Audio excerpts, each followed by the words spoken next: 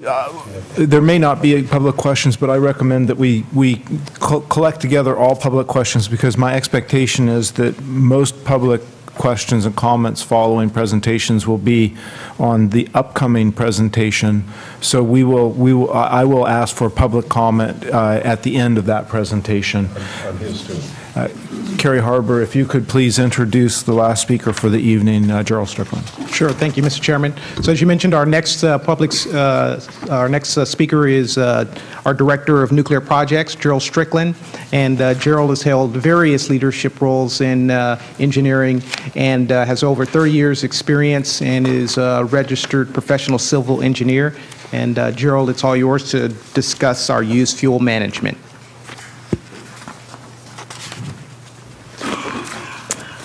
Good evening. I'd like to thank you for inviting me to speak to you tonight. As Carrie noted, this is the start of my 35th year with pg&E.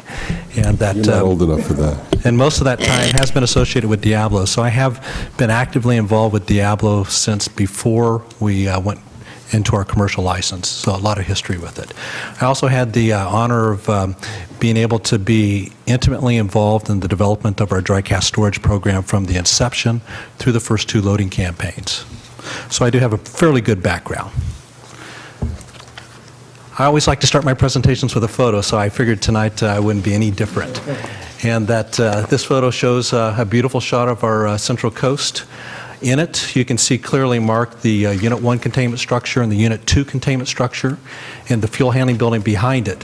What you don't see marked is inland, about a half a mile at 300 feet above sea level, is our independent spent fuel storage installation. A lot of people don't know that Unit 1 and Unit 2 have separate operating licenses. That Unit 1 is licensed to operate until 2024. Unit 2 is licensed to operate until 2025, and the independent spent fuel storage installation has a separate license. Many of the nuclear facilities use what's called a general license to be able to develop their spent fuel storage program. We elected to go with a site-specific license, and as such, that license runs for a 20-year period and expires in 2024. Diablo Canyon continues to safely produce about 2,300 megawatts of power, good enough for about 3 million people in central and northern California. We continue to produce about 20% of pg&E's overall power.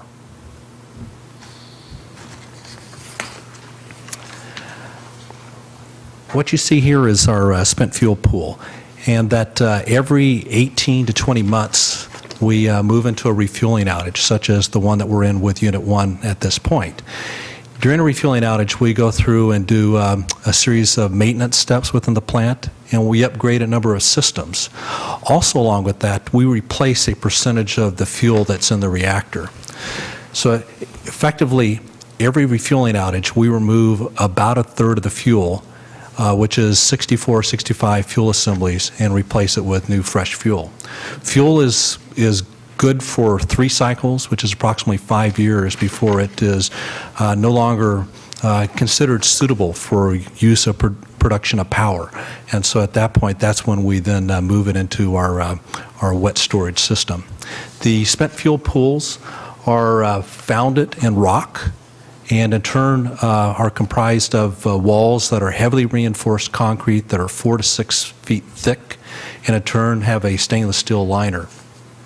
If you look at the photo shows a grid-type structure in the pool. Those are the spent fuel pool racks that each one of those squares accommodates one single fuel assembly. There's been a lot of questions from the public through time as to the design and licensing of the racking for the spent fuel pools. What I wanted to note was that during the original design of Diablo and most other nuclear facilities, the design was premised on the fact that the federal government would routinely collect spent nuclear fuel for reprocessing. So as such, it was the original design that you would just simply limit the amount of racking configurations that you provided in the pool. So at that point, we provided, along with most other nuclear plants, enough racking capacity for about 1.5 cores in the pool. Before we went commercial, the late 1970s, the Carter administration stopped the reprocessing programs. And so as such, in 1982, the Nuclear Waste Policy Act was passed, whereby it mandated that Department of Energy assume responsibility for spent nuclear fuel and in turn develop a federal repository. So that was prior to Diablo's initial operation. So at that point, we understood that we needed to be able to provide enough storage capacity in our pools to be able to accommodate time for Department of Energy to be able to develop their storage program. So as such, Diablo Canyon, before we went commercial operation, went ahead and developed a new racking program for the pools that considered the appropriate thermal effects of additional fuel, as well as the shielding requirements and dose requirements associated with more fuel in the pool. And as such, I ended up with the configurations that we have today. As time progressed, it became clear that Yucca Mountain was not going to be completed on time. And so, as such, Diablo, as well as other plants, had to make decisions as to what were the appropriate steps going forward, whether or not we would re-rack the pools with a higher density rack, or be able to look at being able to prepare the fuel to be able to be transported to a federal repository in the future. So in the 1999-2000 timeframe, PG&E made the decision to not re-rack the pools further, but to proceed with the development of a dry cask storage program.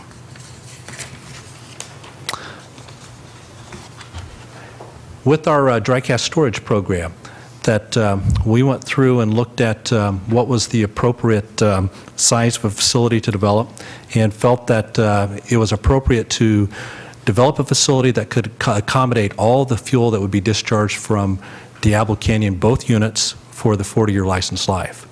And as such, then proceeded with the licensing, permitting, and the eventual development of a facility that would accommodate all that fuel.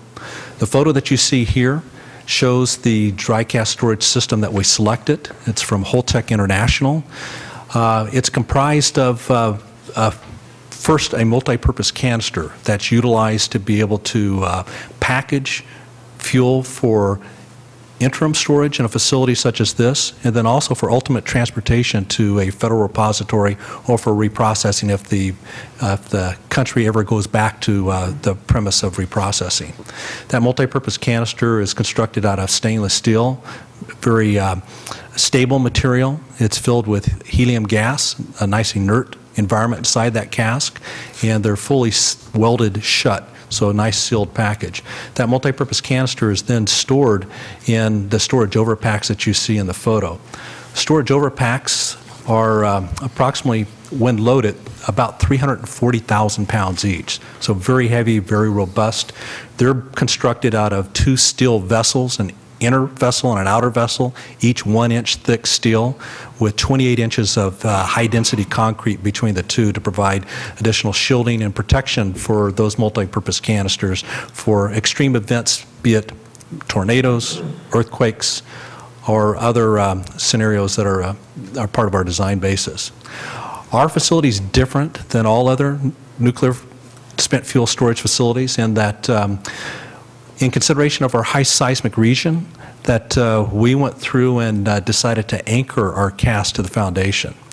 And in order to be able to accommodate that, that meant that we'd had to develop a large embed type structure under each one of the casks to be able to transfer those high seismic loads into the foundation.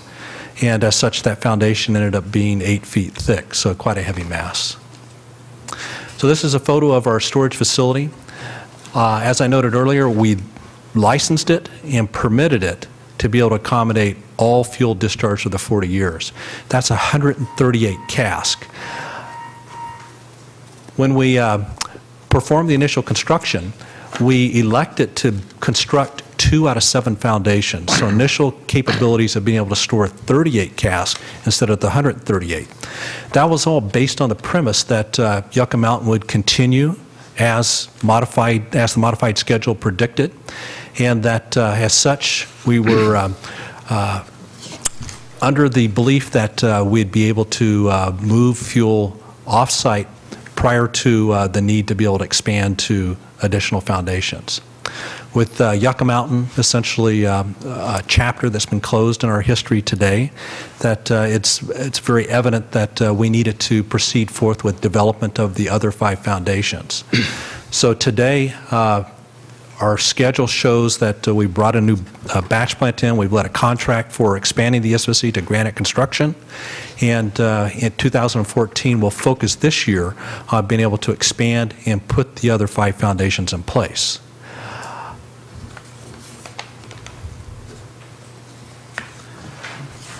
What that does then is that puts us into a cycle of being able to get back into loading campaigns in the 2015 time frame.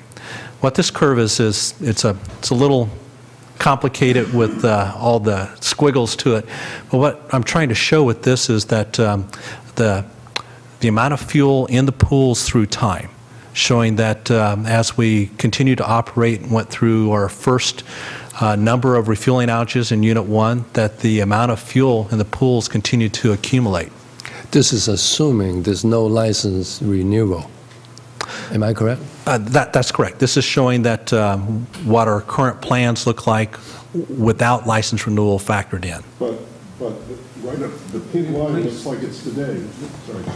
Pink line is today, and today, that's fact. That's correct. Right. Yeah, so what you see Everything is... to the right is a projection. That's correct. Anything past the little vertical line that you see that goes... It's a projection. That's a projection.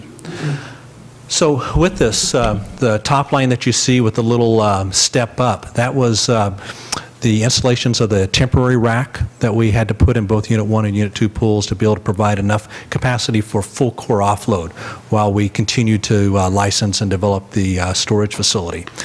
From there, then, we've made progress through time of moving spent fuel out of wet storage into dry cask storage.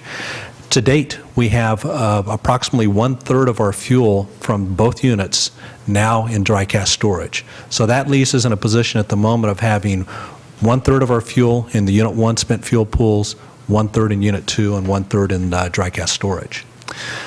In 2015 and 2016, we'll proceed with loading campaigns whereby in 15 we'll load 9 casks, and 16 will load 11 casks. And what that will do is that by 2016, it'll put us in a position to where we've reached the minimum required levels of fuel in our pools to be able to be in compliance with commitments to the Nuclear Regulatory Commission associated with orders such as B5 Bravo. From there, then, we have an orchestrated plan that we will continue on a every other year basis to be able to remove fuel from both Unit 1 and Unit 2 pools.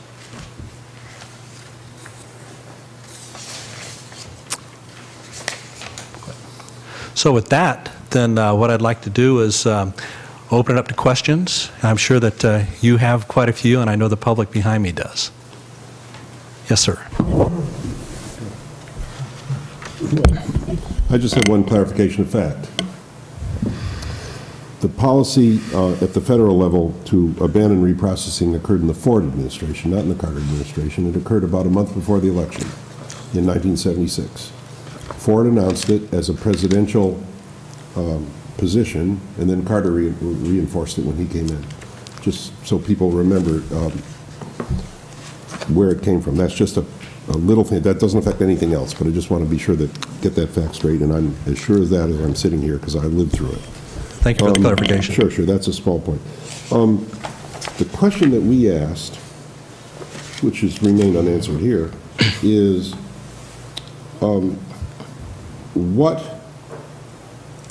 well, I could paraphrase it as, what would the fastest campaign of moving things from there to there look like if you could do the fastest you could? And I understand that your answer is predicated on the minimum cold assembly issue. That's correct. Right. But I don't know whether that minimum cold assembly issue is something that could be modified through either analysis, or maybe the analysis is conservative rather than realistic, or some other changes. I just don't know. And I'm asking that question. We asked it, but I'll ask it because that's a paraphrase of the question that we asked earlier, and which in fact, was in our finding or our recommendation in the annual report for this last year. So can you talk to what that constraint really, where it arose and what might be done, or is there anything to be done? Sure, I can speak to that. Where it arose was under orders from the Nuclear Regulatory Commission associated with B5 Bravo. Right. That checkerboarding, you probably heard that as a method that's utilized.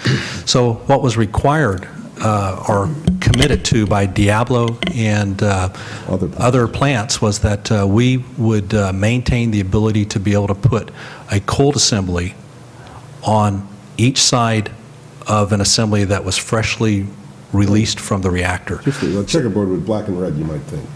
So they're all, yeah. So what that meant then is that with 193 fuel assemblies in a reactor, that you had to be able to maintain the ability to be able to put an assembly on each side of 193. So that's how you got to the minimum numbers that are shown there. Yeah, I understand that.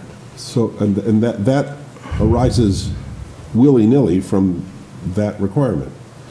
But I don't understand whether the technical basis for that requirement could be, the technical basis or the objective could be achieved a different way, in which case more could be moved. That is, the reason for that was, by the way, for people that don't know what B5 Bravo is, it was a Nuclear Regulatory Commission requirement after the attacks on September 11th, 2001, in which the facilities all around it, not just you, everybody, were required to take certain measures to assure a safety in the event of a very large, some very large events like the sort of attack that you could have imagined had they hit Diablo instead of the World Trade Center or something like that. I mean, there's more detail to it, but that was sort of impressive. And I understand that. But I'd like to ask, and maybe you don't know the answer and you have to go back and do analysis, but is there some other way to achieve the objectives of that would still enable more fuel to be transferred more rapidly? And I think that's a good industry-wide question to ask. Yeah, no, I'm asking Diablo. In that to be able to look at whether or not additional thermal analysis could be performed, to be able to look at the differences between utilizing an older fuel assembly to function like a radiator in the scenarios that are postulated under B5 Bravo, as compared to the efficiency and effectiveness of having air between fuel assemblies. And so, yeah, it's a question I think that that could be posed, and that analysis would answer that question as to whether or not there would be the potential opportunity to be able to deviate from what is currently a commitment before the Nuclear Regulatory Commission. But you see, I have a different scheme, and this is your boy inventor, and I don't mean this deadly serious, but I'm going to say it. Suppose I could sell you something that looks like a fuel assembly in terms of its mass, but isn't a fuel assembly, and performs that thermal function. And I could sell it to you for $100. And you could put it in all those spaces where the black ones were instead of the red ones, and you can take all that other stuff out. It's not a joke, although it's partially a joke. Are there other ways to accomplish that thermal function besides having 20-year-old fuel perform that thermal function that wouldn't cost much compared to the benefit? I don't know the answer, although I have an idea that maybe that would be worth looking at. And I'm not the first one that's raised this, and I'm not the 44th one that's raised it either. But I don't know the answer. I think it's a great question. Okay. And that I think it, it does bear the need to be able to investigate it further. All right, and then there's a second question, which you mentioned, I'll mention for you. I can't remember, 2 years ago, looked at the analysis that supports this need for the thermal function that those dead fuel assemblies perform, because they're not generating any heat to speak of, and yet they perform this thermal inertia function, which is important. I understand it. But when I looked at that analysis, it didn't seem to me that it was as completely physically as realistic as it could be because of certain conservatisms that you were required to make. I don't know whether you've revisited that. For example, and it's easy to say, if you know the thermal history of all those different things, there may be some extra margin there that you can take credit for that would enable you to do better. Okay, and in the actual array, you're, as I understood it, required to assume that the hot ones have a certain Heat thermal load, Right. whose value may be conservative in order to get on with the analysis without having to do each one separately. Right, depending on how long it's been on the reactor core, whether it's first cycle, second cycle, Or or third where it cycle. was in the core. Or where it was in the core, I mean, that's correct. because the neutron radiation history and therefore the thermal history of those are all different, and you know that. Right. I mean, of all the people in this, at this plant that know that, Gerald knows that. I know you know that. So I just don't have any idea whether there's much to be gained there or not. You know, if you're going to say, well, we'll do all that special stuff, and when we sharpen our pencil, we're going to take 7 assemblies out of there, or something, you know, something out of hundreds and hundreds, it doesn't make any difference. That's one thing. But maybe it's a substantial difference. Yeah, and to be forthright, I really don't know without seeing a set of analysis performed to do a detailed set of thermal analysis that you would contract with a company like Holtec International to take their design of their rack systems and go through and do a revised thermal analysis with a series of set assumptions that give you other flexibility and other options. See, now, just to say, I'm not convinced that the safety benefit is enormous, but it is surely positive. That is, it is surely positive. And furthermore, and public make this all the time, and I'm going to make it for them, there's something to be said for defense in depth, that instead of having just a couple of pools, you've got all these, you know, you can finish that for me. And that's a value quite separate from the rest of the analysis, which is worth honoring, you know, in some decision. But you can't make that decision until you know the analysis, which I just described. Yeah, I'll tell you that both systems are safe, wet and dry storage. But well, I'm going to accept that, but one's safer than the other, and so it's worth examining this. Okay, go ahead. Thank you. No, I just simply note that I'm definitely a proponent of dry cask storage, that after spending 11 years of my career on it, that I would like to continue to see us make progress. That's why I'm happy to see that we are going to be loading 20 additional casks in the next 2 years after this expansion. So that's a lot of fuel that gets moved, considering that 1/3 of the fuel in our pools, that was in our pools, is now stored in 29 casks. So an additional 20 casks makes a big difference. The other aspect of that is that you start looking at timelines for being able to acquire additional casks, is that it takes 2.5 years.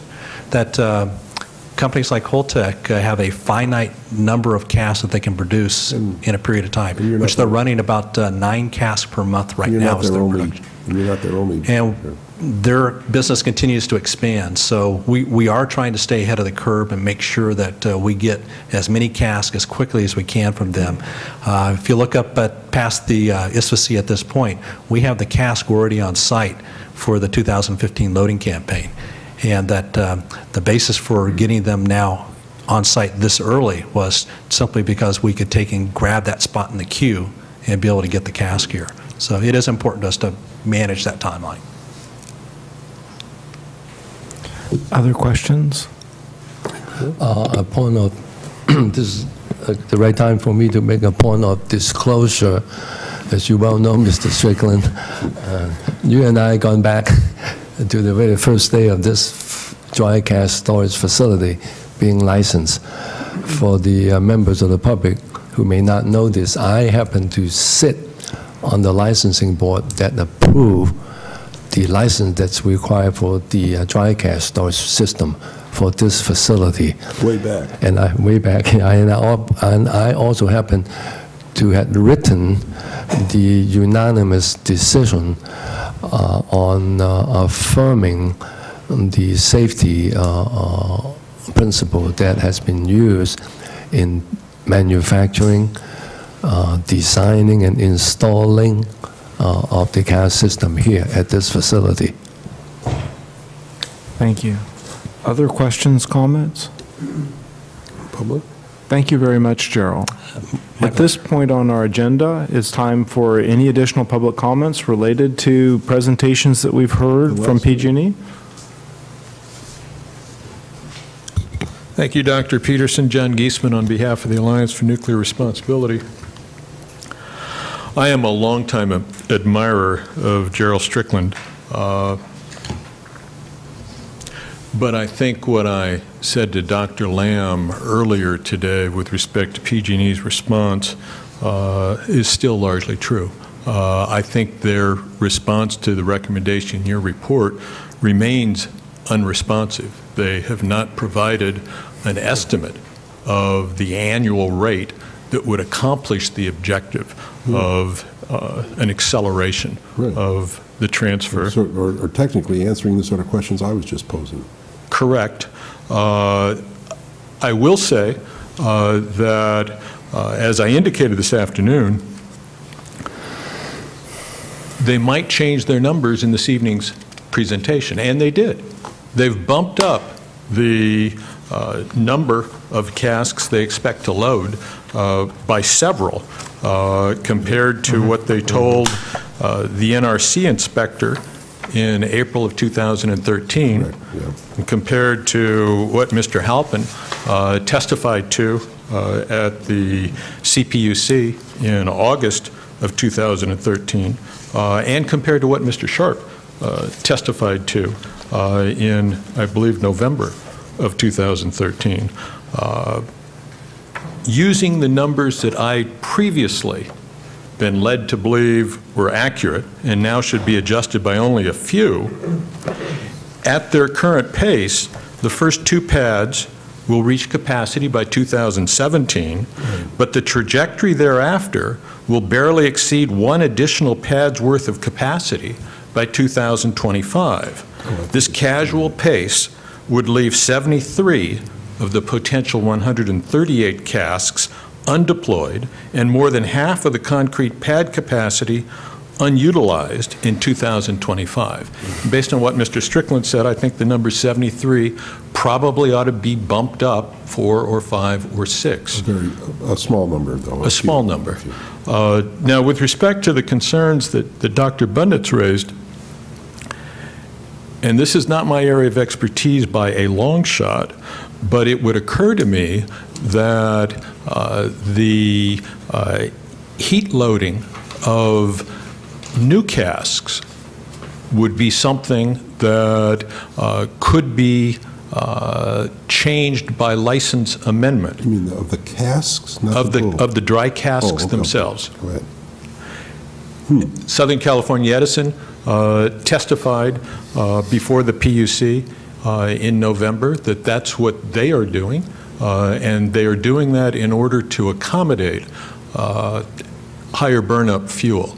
So they expect to be able to reduce that cooling off period from what has variously been estimated to be 7 or 10 or 12 or perhaps as long as 15 years. PG&E apparently is of the same mind.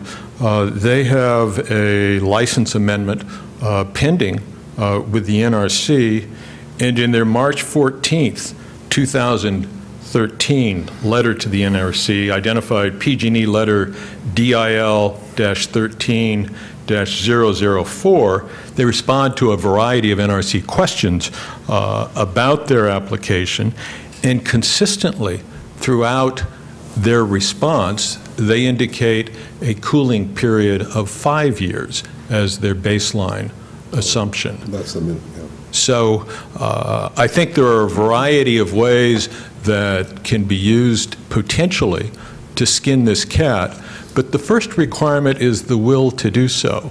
I think what you've heard in the very diplomatic terms from Mr. Strickland and in the less diplomatic written response to your report's recommendation is we don't have to do this, we don't want to do this, and you can't make us do this. So I would repeat the recommendation I made to you earlier this afternoon, and which I believe is consistent with your annual report.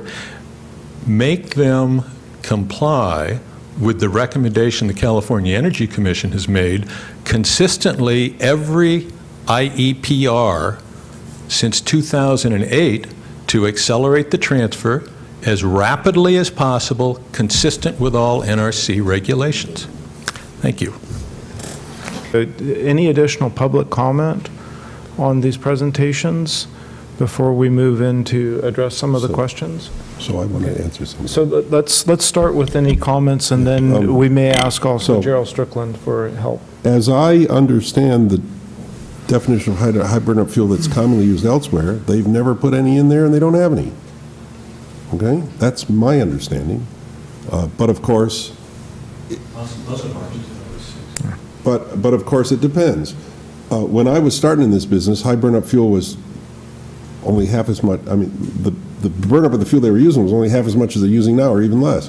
And what everybody's using now would have been considered high. So it changes.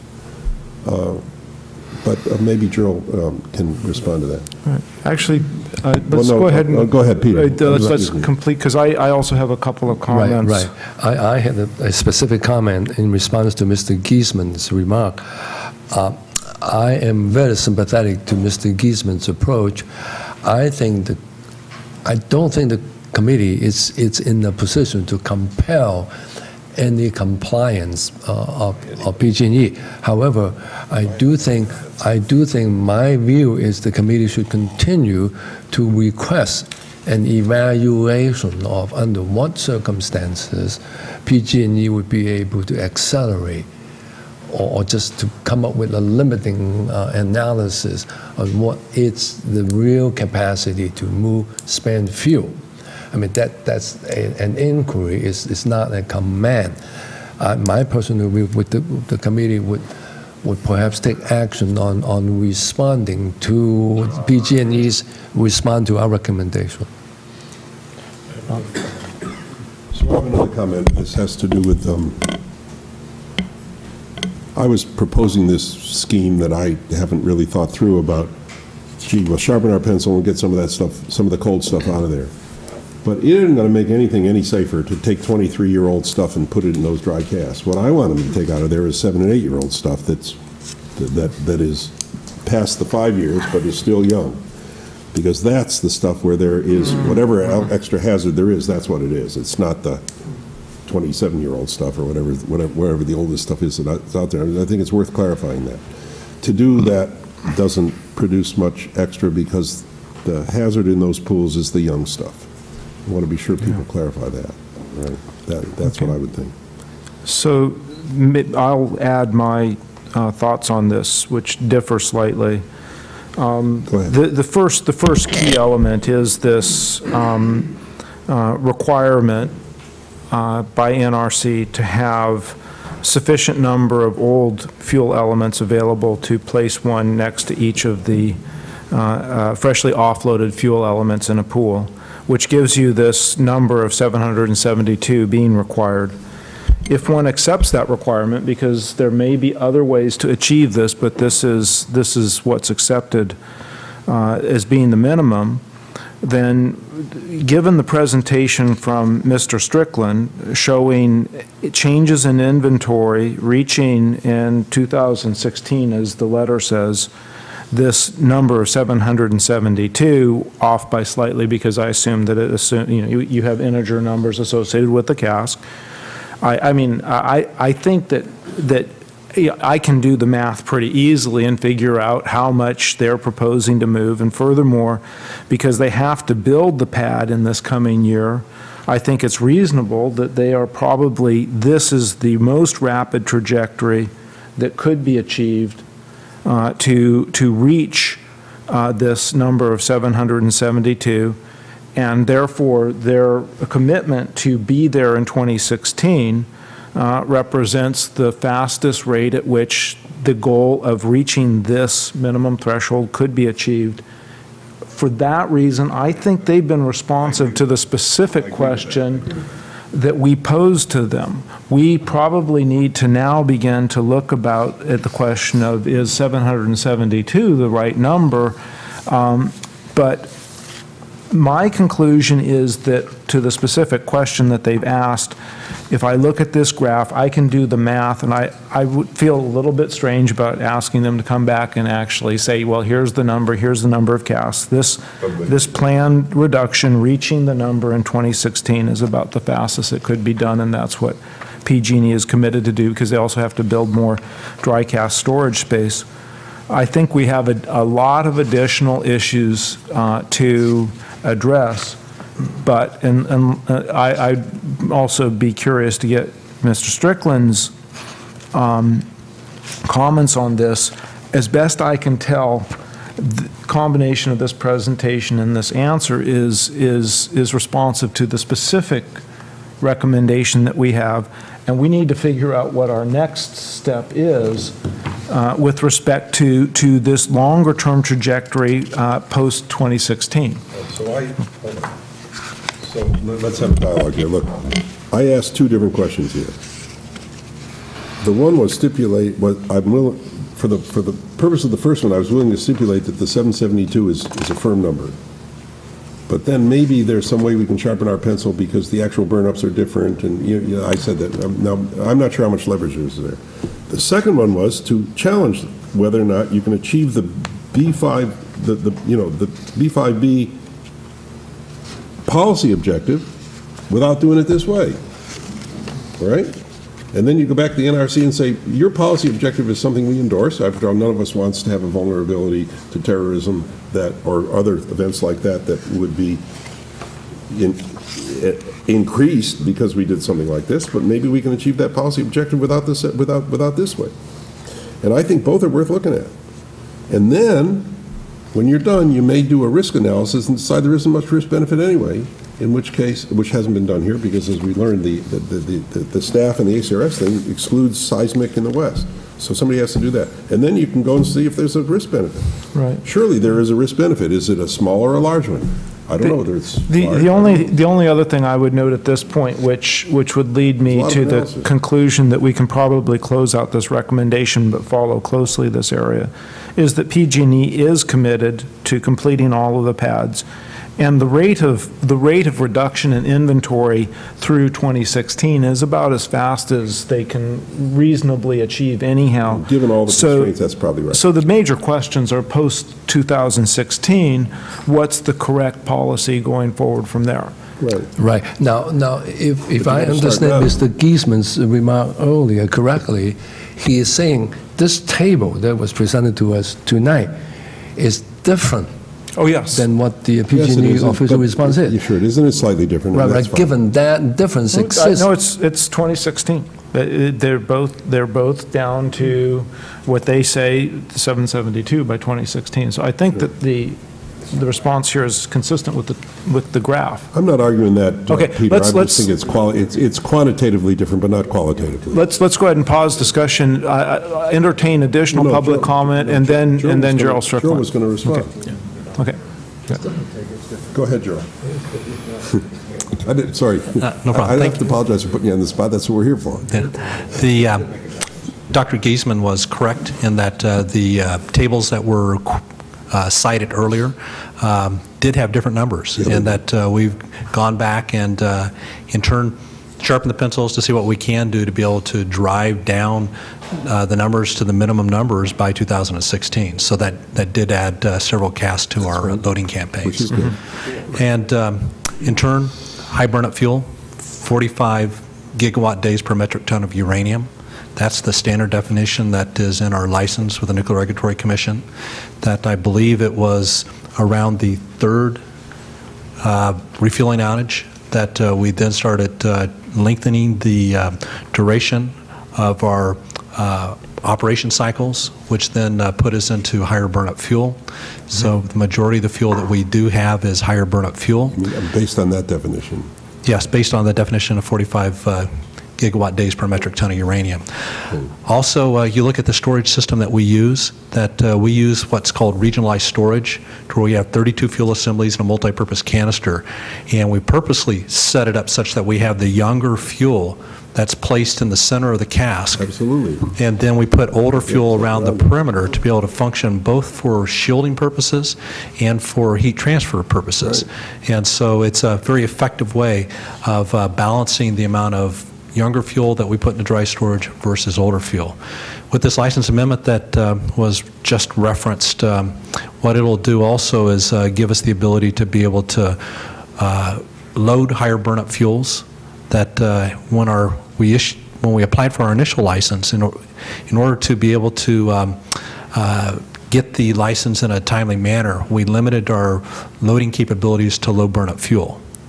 And so with that, then after our first loading campaign, then it became important that we then had the ability to load higher burnup fuel. So we processed one license amendment to bump the levels up to a specific level.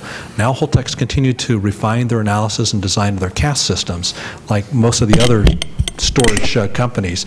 And as such, we're going to take advantage of being able to load even higher burnup fuels to be able to then shorten that length of time down for being able to move fuel from wet to dry storage. Okay.